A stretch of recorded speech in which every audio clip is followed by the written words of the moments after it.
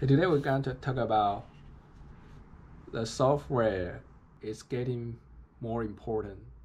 Now software influence is even more than hardware in the camera domain.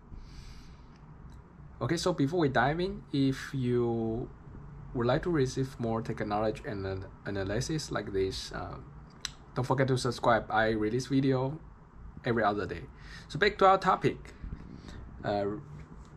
Roughly 1.5 years ago, I bought a DJI OSMO Pocket, which is a very small gimbal. And that time I was comparing DJI OSMO Pocket with the GoPro, the latest GoPro generation.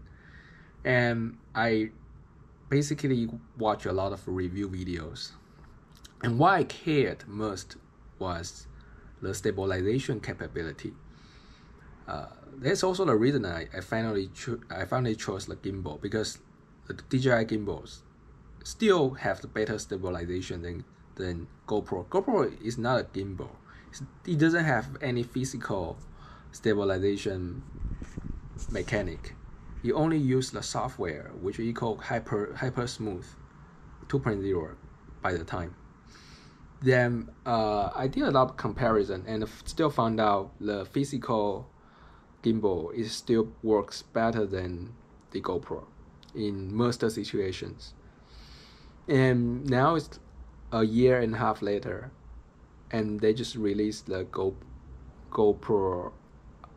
I think by that time was Hypersmooth 1.0, and 1 year later they released GoPro 8, which comes with GoPro Hypersmooth 2.0, and now they released another GoPro Hero 9 with Hypersmooth 3.0, and I compare Hypersmooth 3.0 2.0 with the DJI OSMO Pocket stabilization capability. I found out they are basically quite similar, already catch up with them. And sometimes, in a lot of cases, even the GoPro Hypersmooth, which is software level stabilization, works better than the physical level stabilization.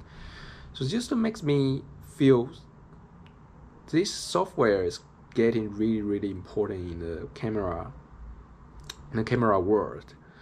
And another example for this is like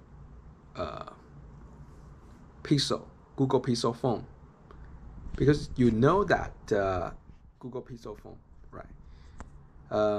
Previously, iPhone usually has a very powerful camera. Usually will just allow you to take very quality photos. But until recently, I think this recent 2 years, Google used their superior computer vision technology, which is AI, to post process or something like a real-time process the photo you take.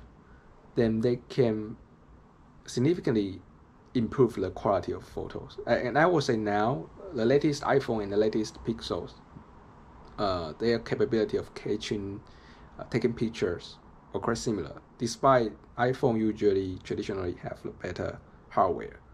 So I would say this is also another example of how powerful AI is. And when I mentioned the example, the Google and Apple example, I particularly mean the low light situation, because Google's AI use some AI technique to recover the color they think should be, even without getting too much light in the photo.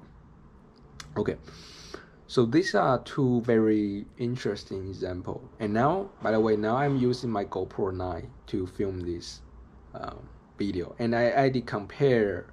I did some tests between GoPro 9 and my DJI OSMO Pocket, and I do see how powerful Hypersmooth software stabilization is.